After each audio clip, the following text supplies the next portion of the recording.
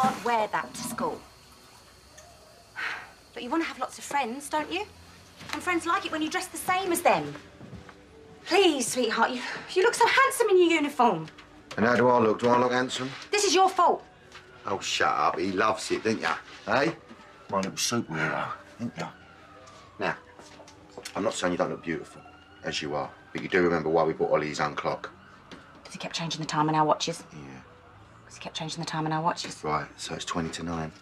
No, I can't take him to school in my pyjamas, and especially after... It's OK. It's OK. I'll take him. If that Shelley's got something to say, she can say it to me. Yeah, but I always take him. He won't like it. Well, shall we see?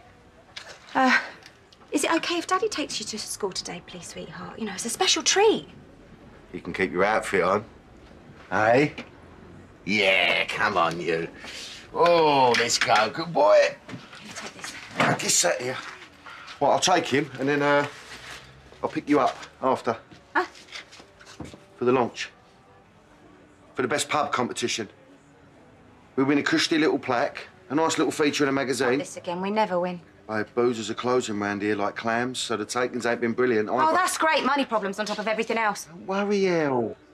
All right, I'm going to sort it out. You know it? Yeah. I think it's... Right, where's the biscuits? This calls for a celebration. About what? What do you mean? The Carter double act, the duo, the competition. Oh, I still think it's a waste of time. What are you talking about? It's 3 categories, right? First one, best event. We'll smash that to pieces, you know. We know how to throw Russell, me and you, don't we? What's the next one? Best service. So if I knock off now? Of course you can, baby. Shirley was in the right mood earlier. She almost hit one of the new punters for asking why the loos ain't unisex.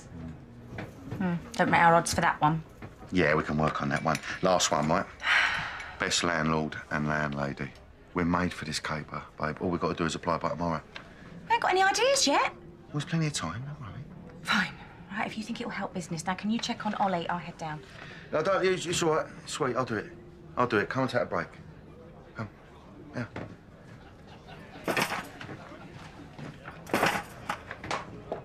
Here we go, ladies. Aye, aye. Oh, can I be one of the ladies? We're running dry at home.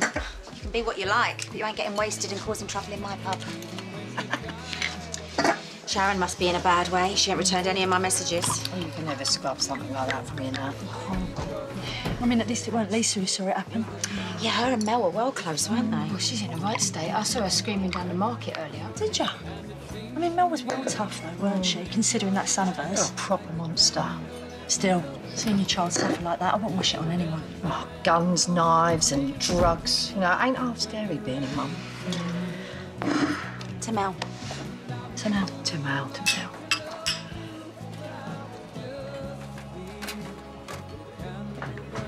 Ollie wants his red bag of crisps. Well, you know where they are, Mother. I'm sorry.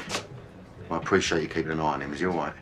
Well, he is now. We found his clock, but it was World War III earlier. I ain't shown him one of your sharp programs again, have you? No. He's too upset about this Learner of the Week award. Yeah, it's an incentive thing that they do for the kids. He's never had one, and... I know what it is, Mick. He told me. Just don't tell Elle. She's taking everything to heart at the minute. Service in this place is terrible. Another bottle, please, Mick. She sounds like she's coping fine to me.